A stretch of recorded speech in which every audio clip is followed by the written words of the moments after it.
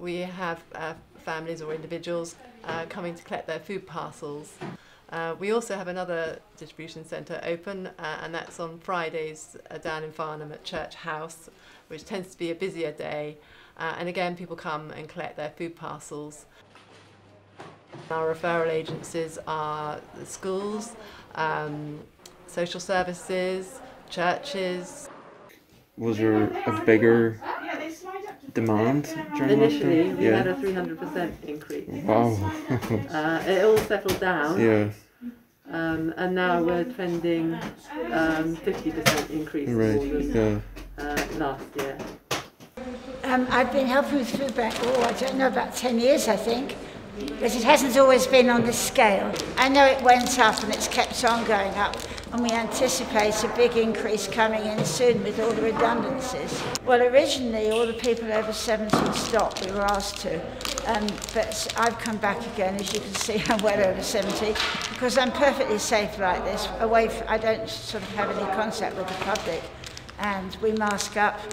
And I'm just doing one little job out of the whole lot that's being done. Well, there's mixed bags of food, whatever's just come in, and we have a good look at it, make sure it's in date, write the date on clearly, so that the people who pack don't have to scrabble around looking for a date.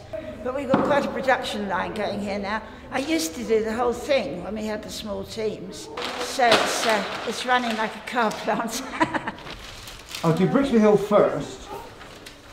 Where is, that's ash, that's the fall of ash. Okay, so let's... What date is it next month? I've probably been doing it for 2 or 3 months now, I think, yeah. I answered there was a request for help, came out in the local church news sheet, and took it up, and I was lucky enough to get selected. From my perspective, it's been any more deliveries, because I think most of the deliveries are meant to be picked up by the people, and I don't think I've seen any more, although today they had a second person doing some deliveries, I understand, so there might be more. I feel that Foodbank's doing a good job. Oh, I think so. I am really impressed when I see the way that Mel and Harriet organise the central warehouse, because I do sort of 2 jobs. I bring stuff from the central warehouse down to the distribution centre, and I do on a Wednesday, and I do deliveries on a Friday. And I just look at the way they manage the warehouse, and they do a fantastic job, I think. Really, really good. But I mean, I can't really comment because I don't really know what the government does, but I guess the advantage of the food bank is it's working on a local level, and you've got local Farnham, local somewhere else, so they can more easily address the needs of people.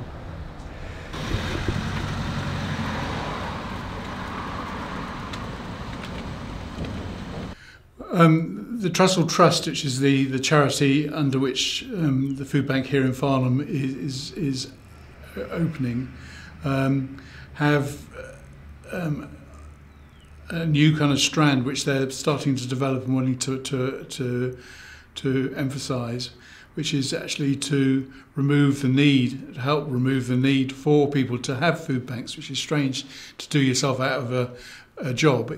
The need for food banks has been recognised in recent times, and quite often people feel that shows that the government and local authorities are not actually doing what they should do to actually prevent that, or to meet the need for those who are in need of food. Normally helping you carry the bag. Yes, normally it does, yeah. But she didn't want to get filmed. No, she said, I'm not coming with you today, Mum. I said, oh well. I said, how shy are you then? Yeah, there's a high demand on everything at the moment, shortage of everything. It's a race to get food out of the stores and stuff like that.